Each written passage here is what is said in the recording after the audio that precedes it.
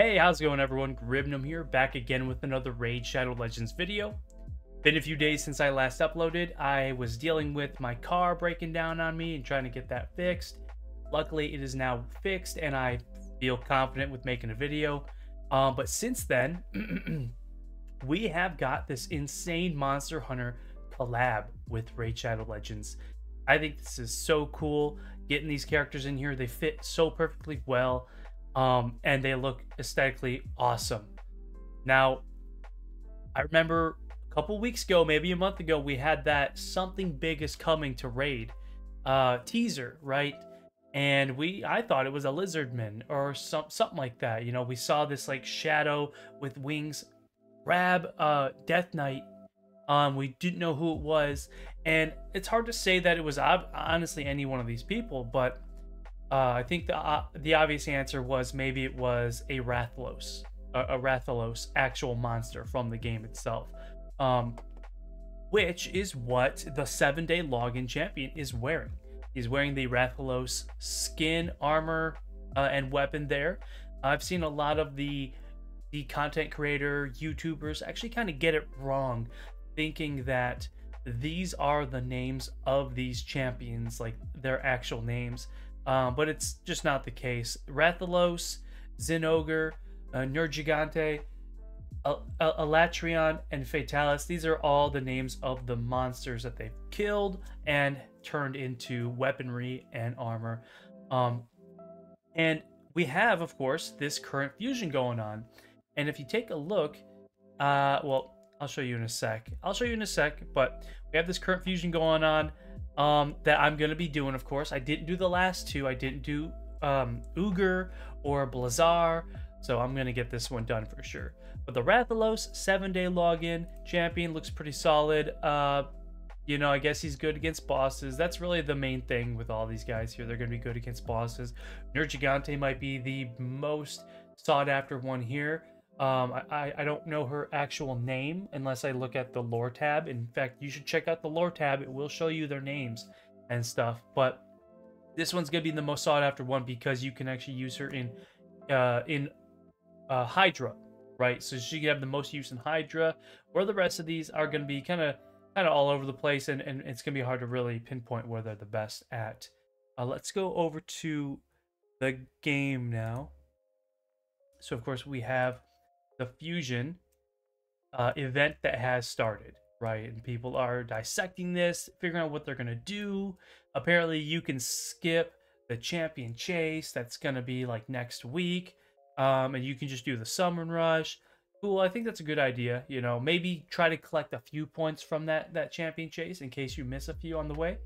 But if we come over here to the Shadowkin and we go to Zinogre Blademaster, I'd like to actually consider, if we look here, you can see her name is Haru. Haru and the Palico. So her name is Haru, and it's, you know, all preference, but I personally would like to refer to her as Haru from this point on, right? Instead of calling her Zinogre, because it just doesn't fit well. But her armor is amazing, and clearly she took down a Zinogre and killed it, right? Now, let's see here. We have a Alatreon Blademaster, right? And if we look here in the lore, his name is Hadrux. None of these champions, none of these names are characters that you're gonna see in the game. I think it's just names created for the sake of this crossover. He looks honestly so cool. He looks awesome, but I don't know how well he's going to be useful for me. He's a very support, but I just don't see the use in his support skills here. What is it? Builds the turn meter by 5%. I mean, that is cool. That's really great to have, getting that turn meter boost. So only his turn meter. But yeah, I don't have time to really dissect all these guys. The one that I really want the most, but it seems as though he's not gonna be as good as I hope he is. Who knows? If I can pull him, I'd be so happy. But Fatalis Blademaster, which his name is Frizen. So Ryzen. Not that it matters much. I think just saying Haru, knowing Haru's name is more important because everyone's gonna be talking about her and going for the Haru fusion. But yeah, he's got some cool skills that these first two or yeah, the first three skills here I could see being very solid for arena, right? But then you have this secret skill which may just be for like bosses and probably won't help you all that much against the arena, but maybe will ignore 50% of the target's defense. Yeah, maybe it still will. I'm impressed, or I'm excited to see what people can do with this guy. His secret skill animation is honestly one of the sickest things ever, because it has so many homages to Monster Hunter, charging up an attack, pulling back, and then launching forward, doing like a barrel roll. If you haven't seen the animation for that attack, go check that out. I think it's awesome. So I forgot to mention with Haru, I love that she's got the triple hitter stuff. She's got a lot of hitting attacks, like multi-hits. And her passive is really cool. I love that she's going to do more damage. And if you pair her with Emic, right? So Emic's going to be also improving your damage when you're below 20% HP, I believe it is. So she's going to be low HP, and then plus Emic, and she's just going to do insane damage, especially against people that are under a decreased defense debuff. Of course, she doesn't provide that herself. She doesn't provide a decreased defense debuff. And someone also pointed out how interesting it is that if you read here, or sorry, if you read one of these, I forget where it is, but something mentions, here it is. This here says that Haru is capable of placing a weaken, a leech, a decrease attack, and increase attack. Oh, you know what? They changed it. They had a typo in here. They also added in here that she could place a decreased defense debuff. Somebody pointed that out, and it looks like they've actually fixed that. So that's good to see. Not that it matters. I don't know why I'm saying that, but we have the fusion that has started today. I love this crossover. I love these champions, the way they look and all that. Champion training, pretty solid if you're going to be doing this and you have a lot of skill tomes saved up. That's a good way to get started. So I actually use like all of my tomes and just threw them in there, and I have been also upgrading some champions to 5-star. Dragon tournament, pretty straightforward, just run dragon. So I've been doing hard 10. Not the most efficient way to do it. You could easily just do normal stage 20 and be totally fine, save a lot of energy and get more points for your buck there. Let's see, what was the last one I did not look at? Well, I didn't look at the Rathalos guy. So Rathalos Blade Master, right? So let's see this guy. Really cool. Love his outfit. And I remember I was watching one of Hell Hades videos, and he was looking at Haru. So this is one of his Haru videos for the fusion, and he said, "Oh, she looks cool, man. Oh, so what was she hunting? What was she hunting?" He asked, "What was it that she was hunting?" And I'm like, "Ah, man, you don't understand, do you? She was hunting the Zinogre." You know what I mean? It's just funny how it just goes over their head, but you wouldn't know unless you played the game. So I understand. But I feel like Rathalos is the most standout, most common one to know. If you've never played the Monster Hunter game and you still haven't heard of Rathalos, that's surprising. They had Rathalos just show up at like the Game Awards one year, I think it was. They like literally said, "Here comes the Rathalos." They even had Rathalos in Super Smash Brothers. You know what I mean? They just have him everywhere. Of course, he's not that well known, but he's pretty known. Really solid skills here. I'm not going to go over all of that. You guys can you know, check that out. We're all going to get the login. But it's the archer here that I know a lot of people are going to be searching for. Some of the best reviews so far. Not many people have reviewed, but getting a 5 out of 5 in Hydra here. No surprise there. She looks insane. And if you haven't seen a Nergigante, and for little small fact here, the R apparently means ruiner. So it's ruiner Nergigante. I don't know why that's even on there.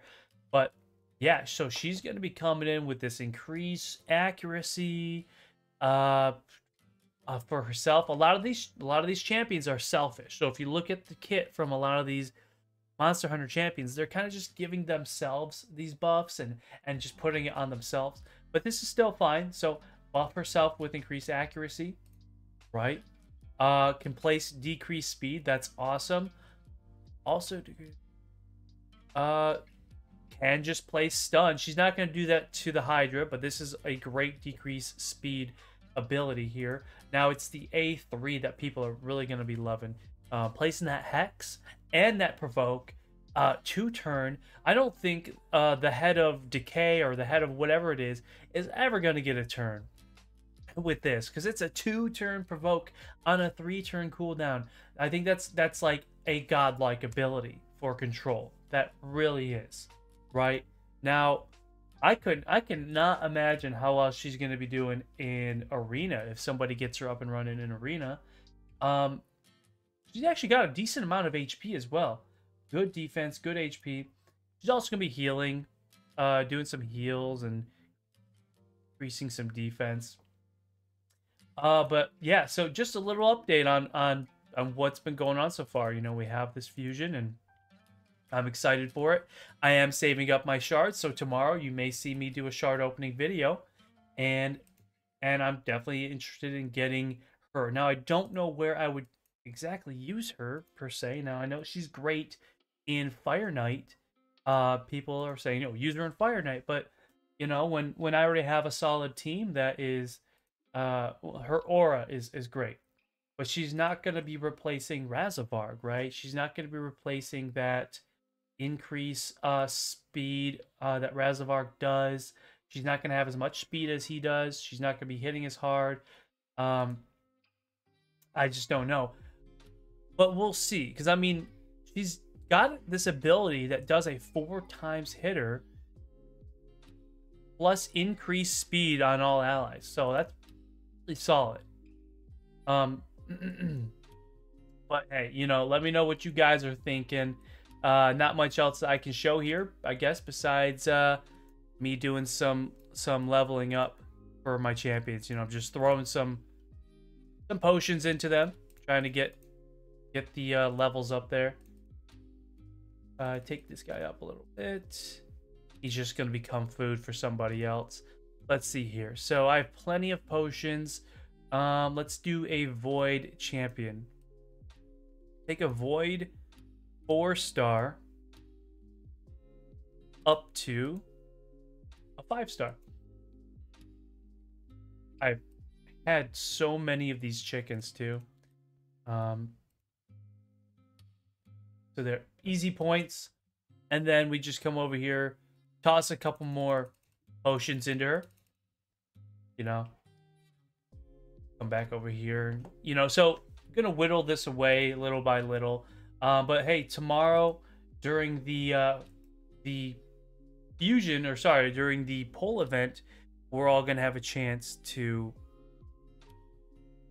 oh, I forgot to show this, to get Nergigante, to get Fatalis. I know a lot of people want to get them, so tomorrow we're gonna have that ability. Now here, of course, is the fragment calendar. Starting tomorrow, we have the champion, we have the summon rush, right? And a lot of people are thinking of skipping the champion chase. That's going to happen on the 19th. Originally, I thought that Plarium had set the summoning chance for Nergigante and Fatalis to be during the 19th, or sorry, during like the 22nd or something. I was going to say that's terrible. They want us to pull our shards when there's not a boosted chance to get those champions. But I'm glad they changed it if that's what happened. But hey, yeah, just an update, guys. Good luck on your fusion. I think this is a fantastic crossover. I'm excited to see what else they bring this year. And this fusion event is pretty solid. There's nothing to be upset about as far as the capability of getting things done.